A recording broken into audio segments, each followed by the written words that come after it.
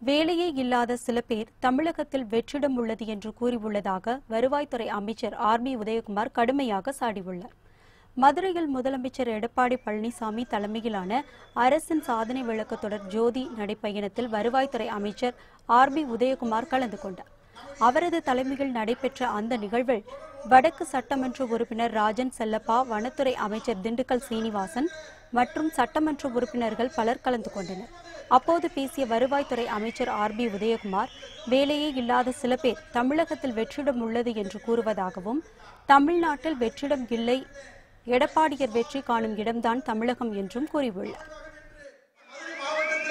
30 லட்சம் மக்கள் தொகை இருக்கிறது, 25 லட்சம் வாக்காளர்கள் இருக்கிறார்கள், 10 தொகுதிகள் இருக்கிறது. இந்த 10 தொகுதிகளுக்கும் நம்முடைய சிங்கங்கள் நடந்தே செல்வார். தொடர் ஓட்டமாக இந்த ஜோதியை ஏற்றி செல்வார். இந்த ஜோதி எதற்கு தெரியுமா?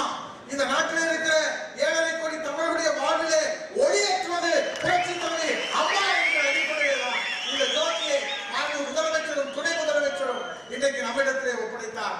இன்றைக்கு அமெரிக்க ஐக்கிய நாட்டிலே ரைசிங் ஸ்டார் என்று பட்டத்தை பெற்றிருக்கிற, தமிழ் மகன் என்று பட்டத்தை பெற்றிருக்கிற மாண்புமிகு துணை முதலமைச்சரும் முதலமைச்சர் அவர்களும்